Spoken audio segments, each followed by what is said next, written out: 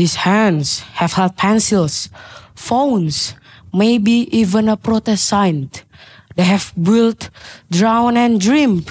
And one day, they will hold our future. So, when I was a kid, I asked questions that made many people laugh at me. Even my parents does. I asked, why can't school conflict discovery instead of duty? Why do we build machines smarter than us but forgot to be kind? And well, you know what they said? They said, son, you'll understand once you're getting older.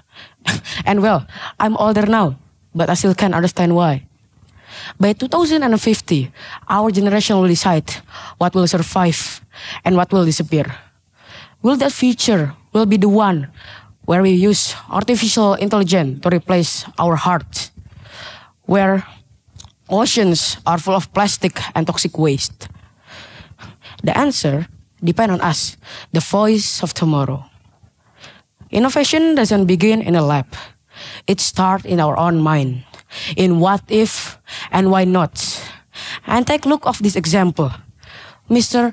William from Malawi, East Africa, built a windmill from a scrap of metal to solve his village water shortage problem when he was only 14. Miss Faye from Indonesia found Rumah Faye to protect children from exploitation and toxic parents when she was only 13.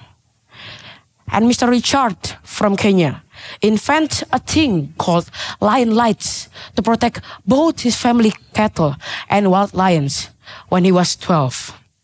They try to say that science is no longer about memorizing facts, it's about rewriting them.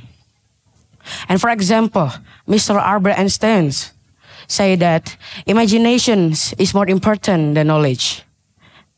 Well, he didn't mean that our knowledge isn't useful or didn't matter. He said that imagination is how we push society to its better place. And today, young scientists are growing meat without killing animal, turning plastic into a clean fuel, and coding AIs that save life faster than doctor can. And how we pass this test called the future? We speak not later but now. We turn why into why not, and someday into today. And to every young person watching this video, never stop wondering your idea. Never stop asking why. Your idea might sound small, cliche, or scary, but so did every spark before it turns into a flame. Because we're no longer waiting for tomorrow. We are tomorrow. We are the voice of tomorrow. I am Xavier. Thank you.